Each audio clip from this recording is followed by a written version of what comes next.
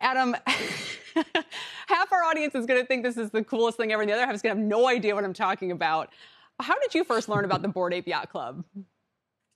Well, so when I got into NFTs, it was really the moment when I recognized the potential that they had for just a variety of markets. It's very difficult traditionally with digital assets, whether that be pictures or photos or video or music.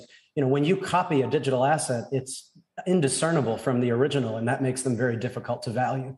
And with NFTs, all of that changes. Now you have infallible proof of ownership tracked on the blockchain when a digital asset is sold or distributed. And that has just a variety of implications, very exciting implications for many different markets. When it comes to Bored Ape Yacht Club, like many other NFT projects these days, it's less about buying the asset itself. It's much more what it represents, membership into an exclusive community. Sure. And so Bored Ape Yacht Club, just as an example, counts Steph Curry and Jimmy Fallon and Snoop Dogg, among others, as members. And if you want access to that exclusive community for networking, or if you want access to the digital or physical benefits that come from it, then you need to be holding one of the NFTs. Yeah, I think about it kind of like the Soho Club or a lot of the popular London clubs, but digital. How much would it cost for me to buy in right now? So the least expensive Bored Ape right now is about $250,000. Wow. Okay. So how am I supposed to believe this represents a wonderful vision of the future and not a frat or a social club that I wasn't cool or wealthy enough to join? Well, first of all, Bored Ape Yacht Club is one of the most well-known, one of the most popular NFT projects, but there are thousands of them. You can get involved in NFTs for as little as $100 or less. And so there are plenty of other projects where you can jump in and get involved, and you don't have to start out with Bored Ape Yacht Club. What I would say is that as we inevitably move towards a metaverse, a digital world where people are going to play and learn and interact and conduct commerce, people are starting to care just as much about the way that they represent themselves digitally as the way that they do physically. And when we move towards a metaverse where you have potentially billions of people participating, and there's only a few thousand Bored Apes that can be your avatar as you walk around that world, that is something that I'm personally betting on is going to be a pretty impressive digital flex, so to speak. No. I totally think you're right. I absolutely do. Let's talk about Hungry Wolves. I mean, you had a project previously that you sold to Microsoft gamification platform. Tell me about Hungry Wolves. What is it? Is it something that I want to buy into right now, or is it not quite work like that?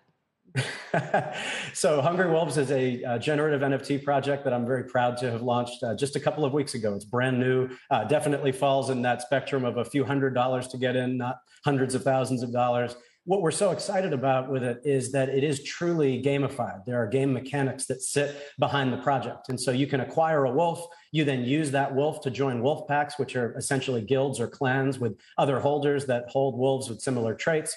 You can hunt and eat virtual NFT sheep that earn you dominance, which then allow you to upgrade the visual traits of your wolf. You can battle and challenge other wolves that are within the ecosystem. And so it goes far beyond just holding an asset. It's much more about your game piece in an ecosystem that can earn you rewards over time and interactions with other players. It sounds fun. When my kids are old enough, they can explain it and show me all of this stuff. One quick final question, because we teased it, I want to answer the question. Why are a lot of celebrity NFT projects failing?